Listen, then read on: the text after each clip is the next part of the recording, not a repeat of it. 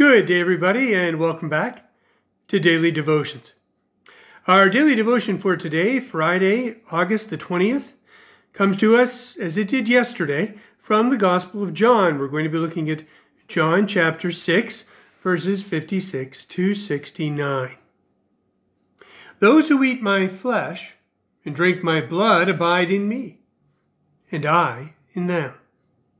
Just as the living Father sent me, and I live because of the Father, so whoever eats me will live because of me. This is the bread that came down from heaven, not like that which your ancestors ate, and they died.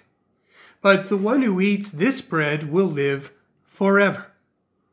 He said these things while he was teaching in the synagogue at Capernaum.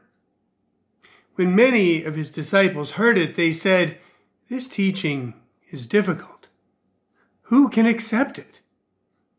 But Jesus, being aware that his disciples were complaining about it, said to them, "Does this offend you?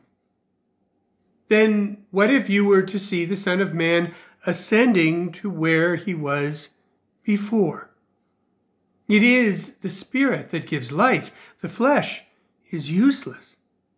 The words that I have spoken to you are spirit and life. But among you there are some who do not believe."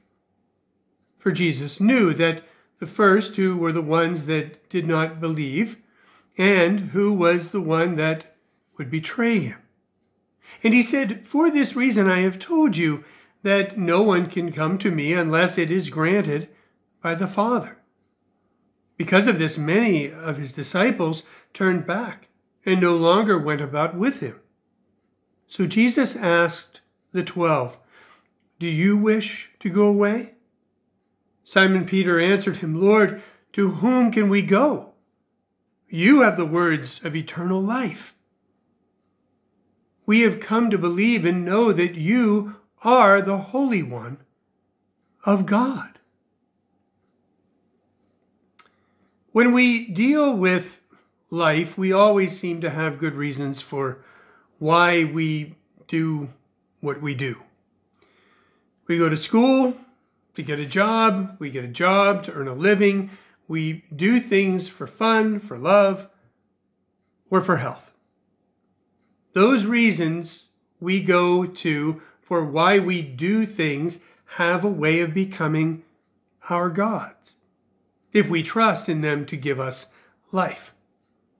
Yet often, the very things we seek after for security end up accusing us, judging us, and condemning us to death. Jesus offers us something quite different. He gives us himself to eat, to take into himself.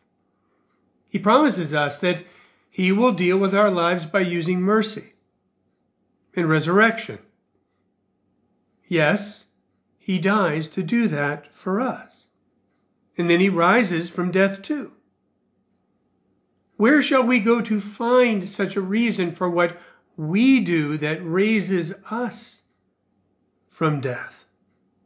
Where shall we go to find relief from judgment and death?